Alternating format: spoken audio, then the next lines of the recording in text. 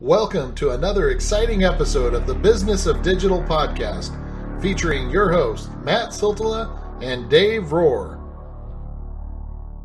Hey guys, excited to chat with you today. How's it going, Dave? It is going well. All right, sir. So, you and I, again, we're just going to jump right into this, my friend. We don't want to waste people's time. I have to remind myself of that every once in a while that, part of the reason we started this is because we wanted to just jump into it and not waste your time. So we wanted to break down kind of some different options for site hosting, and specifically podcast site hosting. But as you know, Dave, you and I are always on the circuit speaking on this, and people are always asking us. And, this is something that you, Dave, felt that this was going to be a good standalone topic. And I think it's fantastic. I think it's a great idea because one of the questions that I'm asked a lot, and probably, well, I don't know that it's like one of the most, but it's definitely like in the top 5 questions that I'm asked is, where should I host this, or where should I do this? And the more that we're getting into podcasting, the more people are starting to reach out to us about different, various podcasting questions. And one of them is the hosting. And so I feel like I feel like this is a great topic for us to jump into. And so I'm kind of going to just let you jump into it, my friend, and just kind of share your thoughts on why you wanted us to chat about this. And let's just go from there. So I think for every company, every person, every, podcast and business and whatever you're using it for, influencer, whoever and whomever and whatever. All the evers. Yeah. It's always going to depend. And I think that's one of the reasons why anytime I've created a deck, and I think you've created a deck and I've even looked over it, the question and the amount that we get into hosting or that we even talk about it for your podcast. And I'm just mostly going to talk about your podcast itself, although I'll talk a little bit about how we do it currently. There's so many ifs and questions. It's really a difficult thing. It's almost like when someone says, I need a car. I need a new car. Yeah. Like, well, that's a good analogy. Yeah. Well, and you start to think about, and I'll really start to dig into some of the questions here. It's like things you have to think about. How often will you podcast? Is it a weekly, daily, monthly? How long will your podcast be? Is it going to be a 5-minute every day? And if it's 5 minutes every day, 5 days a week, that's really only 25 minutes a week. That's about equal to one of our shows a week. So 25, 30 minutes. Is it going to be an hour a week? Is it going to be 2 hours a week? How many people are you going to have on that recording? Because then that file starts to get really big the longer it is. What level of stats do you want? Like right now, without getting too far into it, our level of stats I think is okay, but that's one of the reasons where I've spent a bunch of time recently and why I came up with the topic for this, because I've been looking at some of our options to see, can we do better? Do you want to use your own domain? Do you have one already? Are you going to put it on a subdomain? Are you going to put it on its own domain like we do with the Business of Digital? Are you just going to have it be, a folder and part of your brand? Do you care about ad insertion? There's actually some hosts and some solutions that do a lot of ad insertion and actually drop you into a marketplace. So you get validated stats and they have technology that can actually insert ads for you. So it's not like you have to, like we've done in the past where we just do reads. I think you're in the radio business. Is that what it is? It's a read. Yep. Yeah. Okay. Yes. I learned Nailed something it. at some point. Thank you to my wife. I think she's the one that taught me that. Do you want to do ads in general? Do you care about that stuff? The number of plays and the amount of bandwidth you use. Well, and kind of with what you were talking about, just with the level of stats, it's something that I'd never even thought of even when we got into it. And I didn't really think about it more until, the bigger or the more listeners and the more people that knew about us got out there, and the words were, the word of mouth or whatever it is I'm looking for, and people were coming to us and wanting to pay for sponsorships and stuff. Well, that kind of stuff becomes important because then you have to know like how many listeners you're getting on average, and a lot of those stats that they're asking, where something I hadn't even thought of. I was just like, hey, let's start podcasting because we hate writing, Yeah. Yeah, it wasn't even, it was like, we'll track it as best we can, but it wasn't the goal. So it wasn't of the utmost importance. Yeah. And that is starting to change for us. Thus why I've started looking again. And then it goes also to some solutions offer players or different modules that you can drop into a site. So even if you're having it on your website as a standalone type of thing, you can easily drop in a player and you don't have to update all sorts of pages and different things. Or you can use a solution like we use, which is more of a WordPress theme plugin type mashup. I don't know what to call it.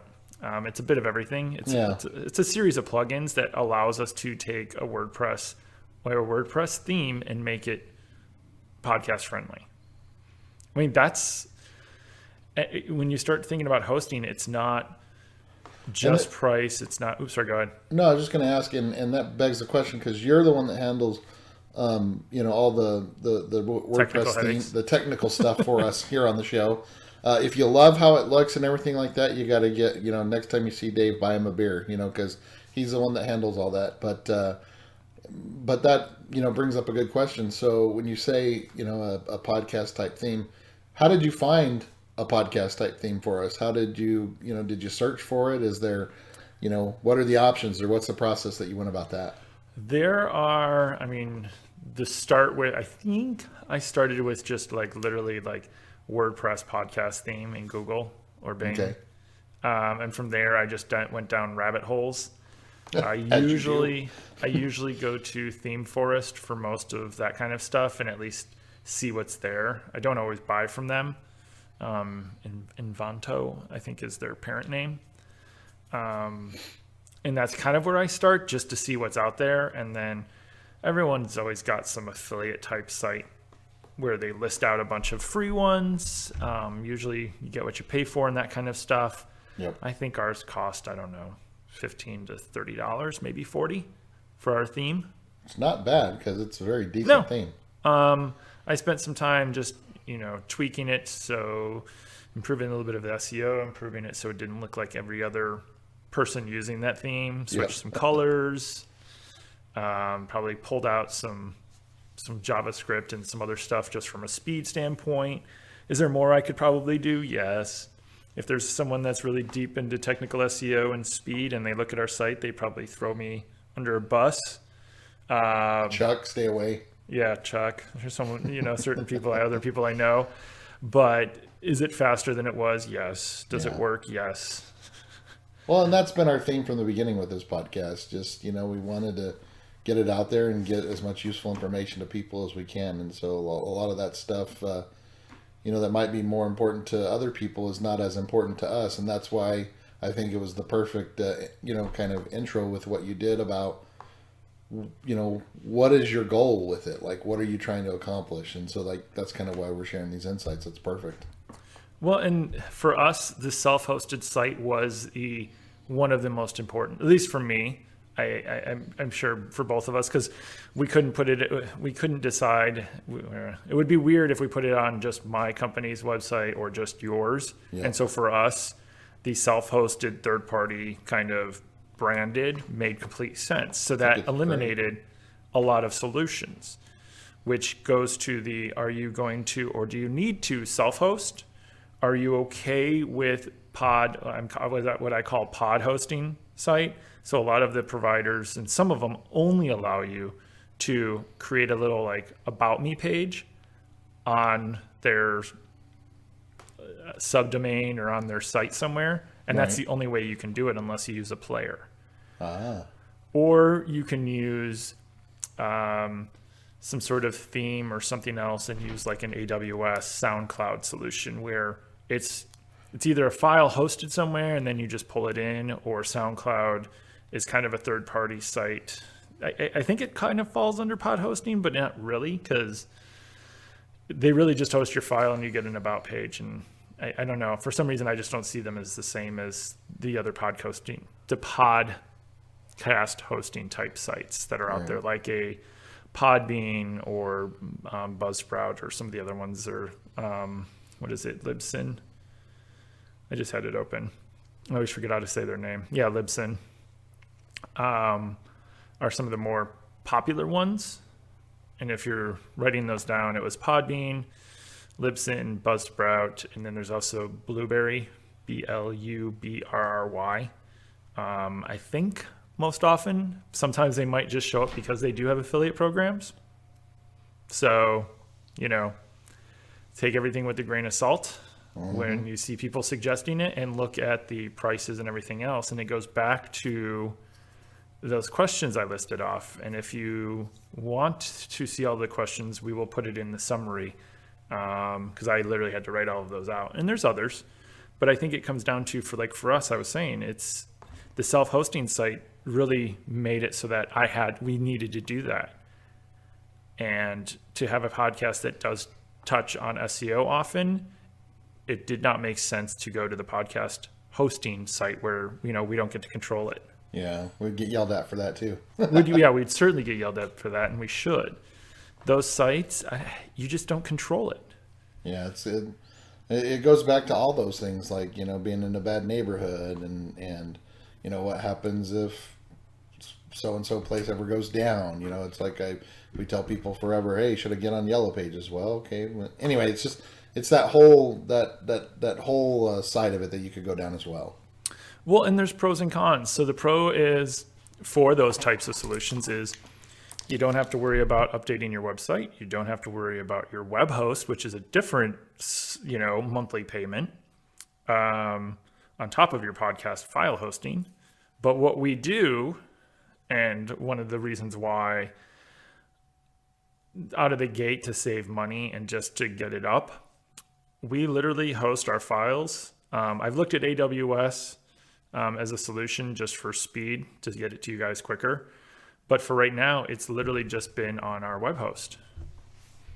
And so far, they haven't throttled me. And we go through a fair amount of bandwidth every month. Yeah. I mean, work it till it doesn't. Yeah. And so I think we're getting to that point where they might start to, send us emails. So I've started looking and trying to get ahead of it to at least have a plan. Gotcha. Because we still are going to stay on a self-host, but we might move the files off. But then that also, like I was saying, eliminates some of those pod hosting solutions. But it still leaves open AWS and SoundCloud. But it goes back to what I said earlier. What is important to you? And for us, one of the important things is self-hosting, but now more than ever, some bandwidth is probably going to start becoming a problem. We don't hit the number of plays, but some of the bandwidth just with our current hosting, and the stats detail. We get stats, like iTunes gives us stats directly, Spotify does, but for all of the other stuff and just as the aggregate, we use, what do we use? I wrote it down. It's right in front of me somewhere. It's simple. What is it? I have it open. It's in one of your decks I was looking at the other day. It's like Simple Podcast, or Seriously Simple. There you go. Sorry. It uses stats, and I can pull it from our log files as well. And I do pull some from our log files, but is it exact? No. Do I want better data? Yes. And that's why, again, goes back to what's important. Stats have become more important for us, so we're starting to look. Yeah, and I think we're in 2 years in. Well, yeah, and I laugh sometimes because it's crazy to think about that, just 2 years. But anyway, I laugh at some of the stuff that you send over. Sometimes you're like, "Hey, man, check this out! This huge spike. Not quite sure what happened, but yeah, I'll take it." So yeah, it's just it goes to what you're saying.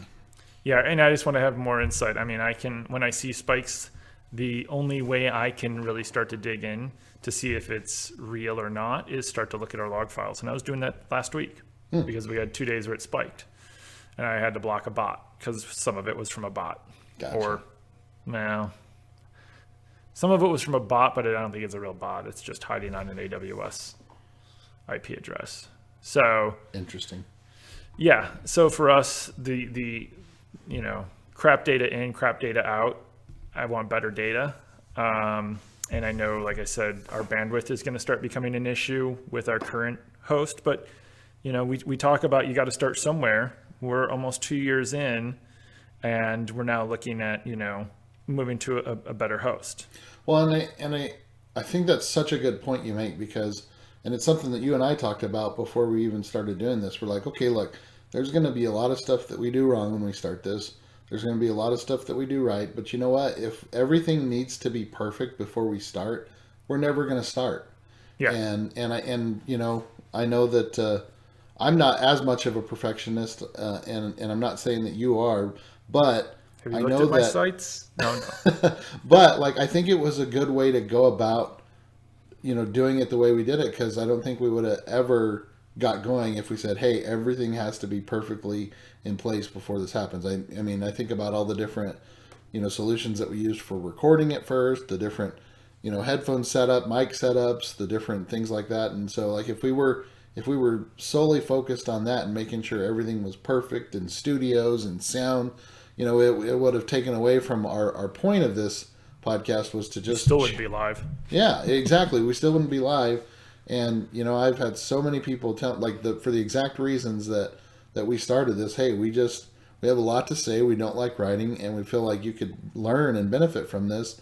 It's not perfect. And if you can deal with it not being perfect, then you're going to learn and you're going to enjoy it. And so many people have reached out and said, I love it for that exact reason. So again, just putting that out there, because anyone that's listening, thinking about doing this, I want them to know that, hey, don't put it off until you think it has to be perfect. You can get going with it. And hopefully a lot of this that we're giving you makes it easier than what we went through. And hopefully we suck a little less each week. Yes. And I'm pretty sure we do. Most of the time. Maybe not all the time. If we can even break even, I'll take that some weeks. All right. Well, just just for those people that are super interested and that think that they're going to start their podcast and get going on this, just kind of give us your final thoughts on this in the last few minutes, Dave, and wrapping it up. What people should be doing with podcast site hosting options. I think it'll come down to, you need to weigh the pros and cons of a self-host versus the podcast hosting, like little domain page, versus using a third party like an AWS or SoundCloud. And you might think SoundCloud is more of a podcast hosting site, whatever. And right now we are on the full self-hosting, looking at using a third party just for hosting our files, just for that better data, and for the restriction, because of the restrictions on certain things. And the one thing I will say is, when you start looking for pricing out it hosting, think about the most you will record in a month, and think about how long it will be, and then look, because a lot of the places base it on not your downloads, but there is kind of a cap. Some of them are like 25,000 to 40,000. It starts to jump up pretty quickly. Sadly, we're not doing that many. So it's not a problem yet. One day. There we go. Goals are for our hosting to be a problem like that. Yes. But if you care about doing ad insertion, if you care about the ads and the networks that they have built in, if you care about just the valid stats and some of that type of stuff, then also take that into consideration heavily with who you look at to host with. Price-wise, some of them start free, but you give up some stuff, and then they range anywhere from $6 to $12, and then $12 to $20 is kind of the next one, and then it can kind of jump up to about $29, I think, to about $50. Which is we're not near that yet. I think we're going to end up in the $12 to $20 based on features, bandwidth, plays, and some of the other stuff, and just the flexibility that I want for us to be able to keep doing what we're doing. Right. So I think we'll probably end up in the $12 range with flexibility to move up more. But yeah, we're somewhere in that range. Not bad at all. Which isn't bad. I mean, that's what 2 beers for me at a brewery, you getting, one less taco quesadilla dinner for you, a month. It's not bad. Nope, not it's bad really not that much. Priorities, right? Yeah. Well, and then I have us on for our web host. I have us up a level that more than I need to be because I wanted to make sure that we didn't run afoul of bandwidth and stuff. And what I can do is I can turn it back down. So some of that $12 or $15 or $20 we'll actually get back a month. Oh, nice. So, you know, all in, we're going to be somewhere between $15 and $20 a month for our hosting. Not bad for what it is. And there's people that spend a lot more. Good for them. And you know If what? you spend At less, some good point, for them too. well, yeah, and at some point we might and probably will as well. So it's just like you said, knowing where you're at and going from there. So very cool. Yep. All right, well, that'll do it for us, you guys. For Dave Rohr with Northside Metrics, I'm Matt Siltala with Avalanche Media, and we appreciate you guys taking some time and listening to us chat with you about podcast site hosting options. And we'll catch you on the next one, guys. Bye bye. Thanks.